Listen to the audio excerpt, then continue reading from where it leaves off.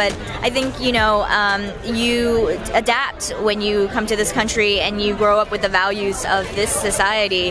And so for her, going back to China with people that she obviously loves, but with a different value system than she has, and grappling with that and how to love and respect people but still disagree with them. And I think that's a very timely point right now, because I think a lot of us are very polarized. Yeah, very much so, very much so. Much success at the Sundance this year as well for you. What do you see as far as your future endeavors, and how do you feel this film will really impact the world, really? Gosh, I don't know. I mean, it's hard to say, because I think I just set out to make a very specific film that was as true as possible to my experience.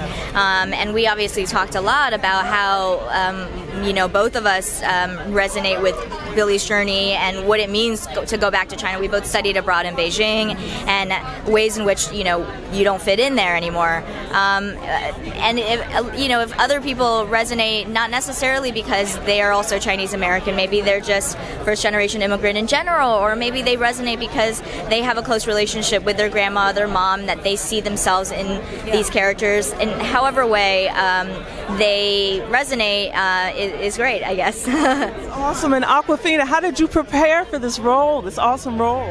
I don't know. I was very scared. I was, you know, Lulu knew all these fears. Never done drama, not good at Chinese, not good at anything really.